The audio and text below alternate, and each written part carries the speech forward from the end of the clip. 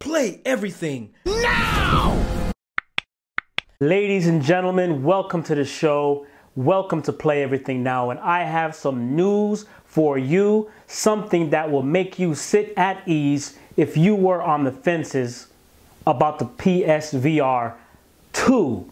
If you are as excited as I am in anticipation of the PlayStation VR 2, go ahead and hit the subscribe button, hit the like button, and hit that notification bell so you don't miss a video.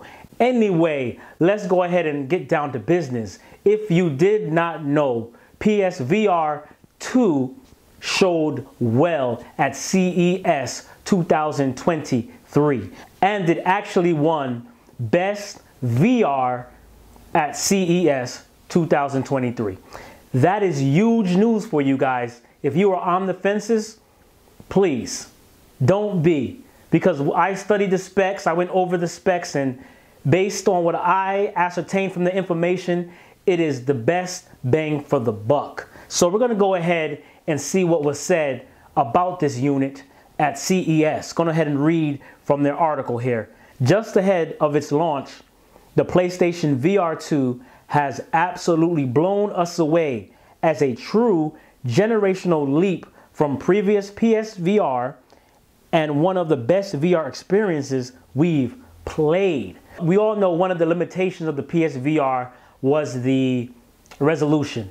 They had good games and some great games, but the resolution kind of held it back. Some shined more than others, but that doesn't seem to be the issue at this turn around the sun. So moving on, they also said the visual fidelity and the smoothness of the picture is incredible. The controllers feel great with impeccable haptics and with what I call that PlayStation polish.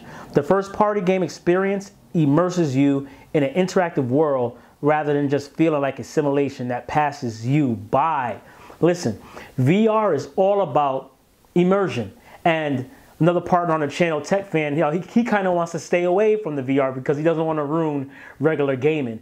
And I think VR is the future. And the more iterations of this unit is, the better it's going to get.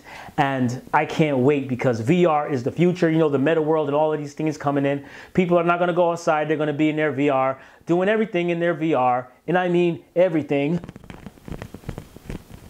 Everything is at your fingertips. Even if it's not real. Now, going on to the price tag. The price tag is $549, and it's going to be a little steep for those watching our bank balances right now, but for the specs you get a 4K resolution with 120 hertz refresh rate, eye tracking, and more. And they say it's worth the investment. Based on what I've read about the unit, it is worth the investment, and I cannot wait to get my hands on it, and I know you cannot wait to get your hands on it. This is not paid by Sony. This is just somebody that loves VR and sees the potential where it can go.